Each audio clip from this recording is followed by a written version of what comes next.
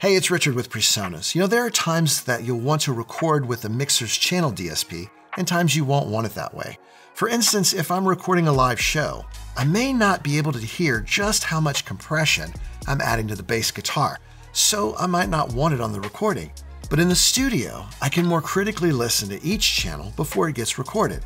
Thankfully, with StudioLive's Series 3 console and rack mixers, I can enable or disable DSP per channel as they are sent to my recording.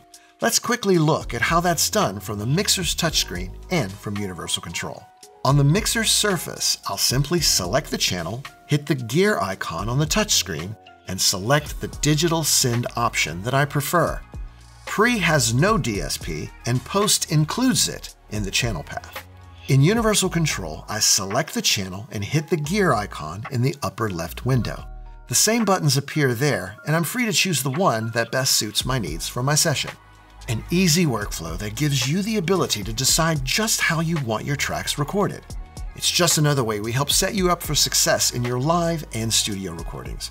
For more information, go to PreSonus.com or check us out on YouTube. Hey, thanks so much for watching. See you next time.